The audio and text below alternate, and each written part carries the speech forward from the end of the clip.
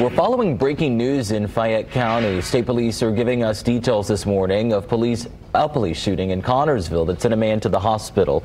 Fayette County SWAT officers and Connersville police responded to a domestic call just after 10 last night on Gabbard Road. A woman left the home, but police say 42-year-old Brandon Bonner refused to come out. Police say Bonner later came to the porch and opened fire on SWAT officers. Troopers say he was hit by return fire and went back inside. Police say medics eventually reached him and he was taken to a hospital in Dayton, Ohio. His condition is not known and no officers were hurt during the gunfire.